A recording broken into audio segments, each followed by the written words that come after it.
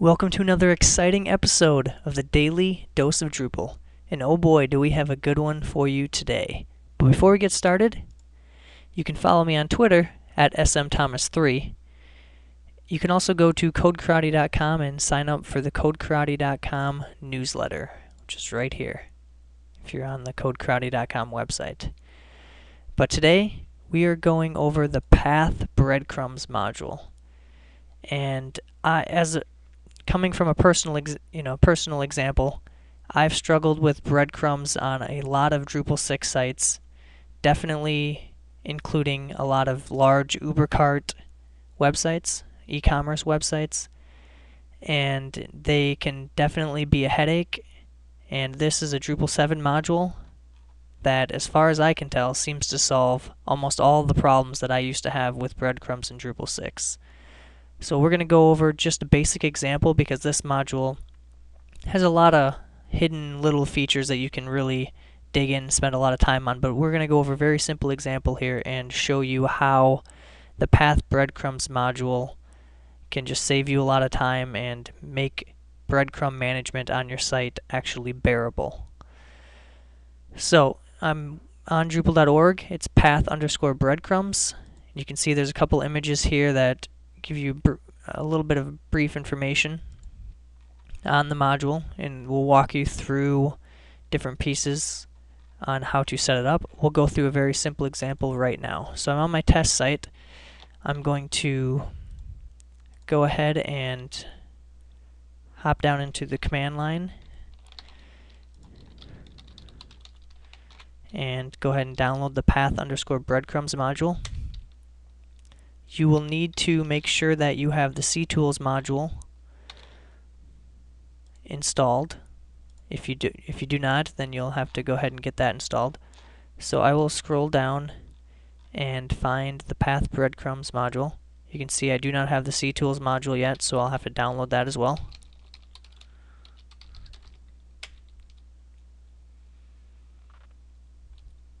And so I'm going to go ahead and enable CTools, Path Breadcrumbs,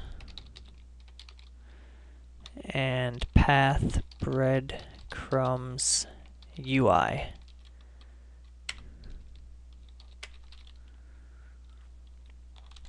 So if I refresh this page, come down to the bottom, you can see that the Path Breadcrumbs UI and the Path Breadcrumbs module they've both been turned on. So one thing you can do that's really cool with this is it allows you to export your breadcrumbs, and it says it integrates in with features and CTools to make it easily transportable and exportable between different Drupal websites. So that's of course a plus. We can go over the permissions, but we'll skip that for now, and we'll click right on the configure. If you're familiar with panels at all, you'll notice that building this out is very similar to how you'd build out, say a mini panel, or even some things within some of the settings pages within panels. So it should be somewhat familiar. It's a pretty usable interface, so it should be pretty easy to get the hang of.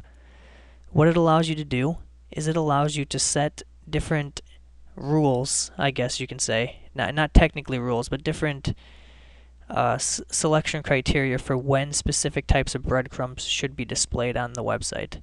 So in this example, let's consider that maybe we have a somewhat complicated website in which there's going to be two sections. We could want maybe a section for articles, and so we may have a home page, and then there could be a link to an articles page, which would just be a view listing all the articles on the site. And then there could also be, of course, the articles node page, and that's where we're going to want this breadcrumb to display.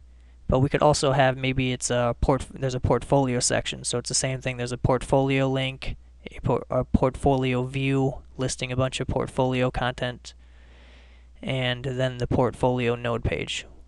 So you could see that on the articles individual node page, we would want that breadcrumb to link back up to the articles view. So I'll go ahead and show you what the default is here. So I'm going to create a test article.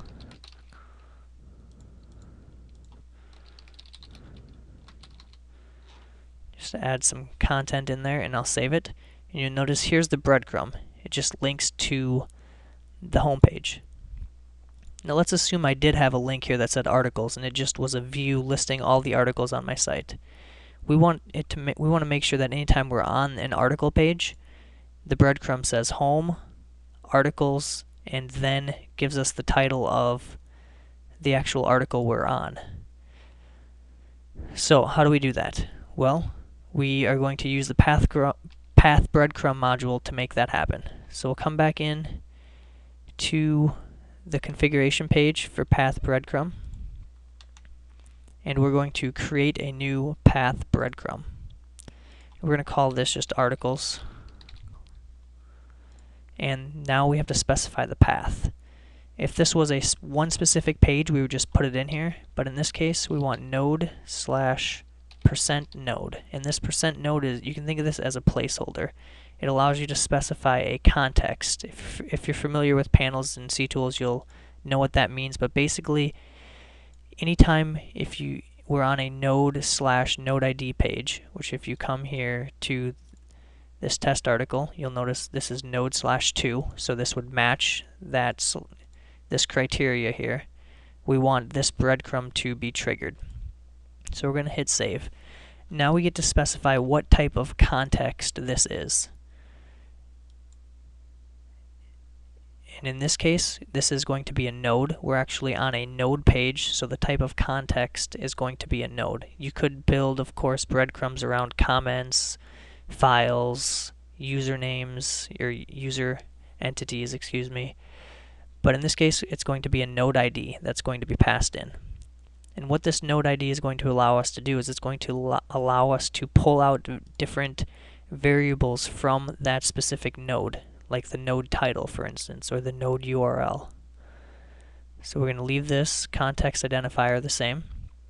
We'll hit finish. So now that we have the arguments selected, we'll hit continue, and now we can select selection rules. In this case, we only want this to work, or this breadcrumb to show up, if it's on an article node page. So we're going to look down here and find node type. We're going to click that and click add, and we want the node type to be article. So we don't want a basic page or a listing node to show this breadcrumb. And there's a whole bunch of other types of selection rules that you can select from, but in this case we're just going with the node type. We're going to hit continue, and we want to prepend the home link, so we want to keep that on there. And now we build out the structure. The first one we're going to want is our articles listing page, and just keep in mind this view doesn't exist, but let's just assume I created a view or a page that listed all of the articles on the site, and it was at this articles path. It doesn't exist, but it's going to work just fine. So we hit add more, and the next piece that we want is we want the actual title of the article to show up. So we're going to click on substitutions, and we're going to scroll down and find %node title, which is going to be the title of the node. We're going to place that in here, and for the path we're going to go ahead and use none with a little less than, greater than bracket signs there. And this is going to show that title but not actually make it linkable. So we're going to finish this, and now you can see we have our one breadcrumb. We can of course add a whole bunch more depending on how big our site's going to be, but the results are, if you come back to the home page, click on your article, you'll see the breadcrumb has now been transformed. However, if you come back to another content type, you'll notice that there is not, your breadcrumb rule is not applying there, which makes it very dynamic depending on the different types of content you're displaying on your site.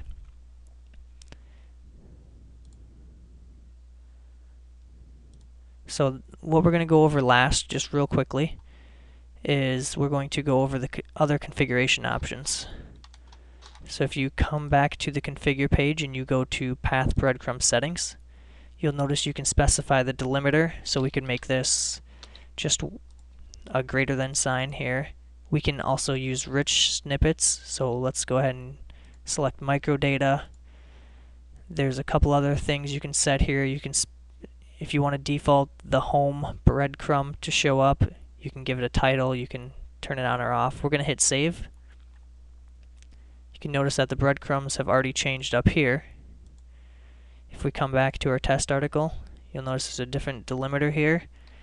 And if we hover over one of the breadcrumbs, you'll see this item scope, item type, breadcrumb, which is the microdata that's now been applied to the actual breadcrumb here.